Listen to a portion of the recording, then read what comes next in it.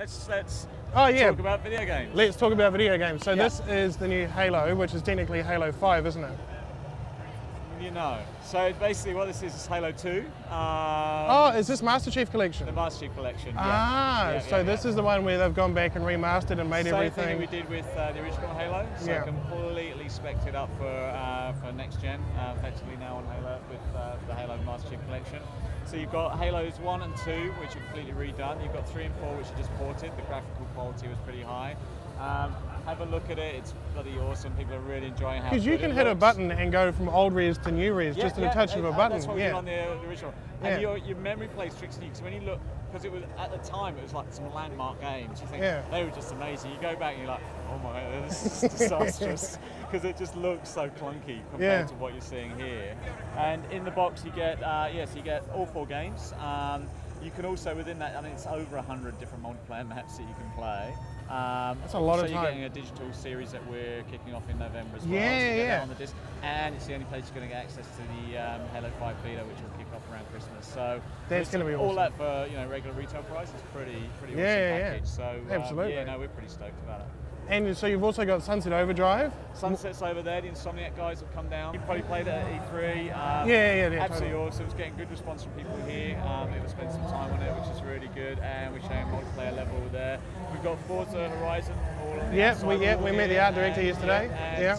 And over here we've got a whole bunch of different indie games, including Ori, which is and we've also got Lovers in Dangerous Space Time, which is one of my favourite games. Ori's actually a good, worth a watch actually. Get into it.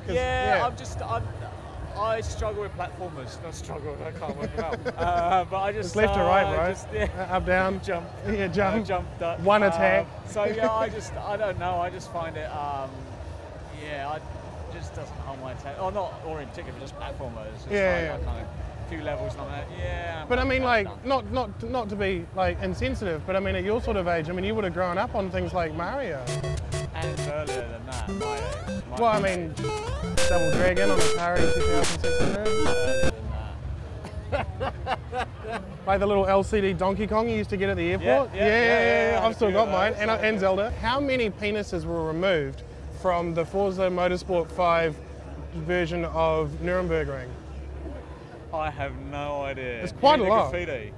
Sorry? The graffiti and stuff on the... Yeah. I have no idea. I imagine quite a few. Yeah, because like, if you actually ever go to Germany and you get to go to the ring, there are penises everywhere on the track, graffitied on. Because it's a public road. You just drive down there, draw a dick on, and then off you go. That would be an interesting number to know. It could be a level. Forza Horizon could do something. Yeah, like if you get under 7 minutes 50, then you actually get to unlock the dicks. You get to spray your own penis on the tarmac. It's a great finish for a game. I've got a... we're getting into a weird territory. Yeah, this is kind of going on. It's never expected to go here, but it's all good. Thanks, man. Stephen. It's good to see you. It's lovely to see you. Hug it out. Oh. Take care, bro.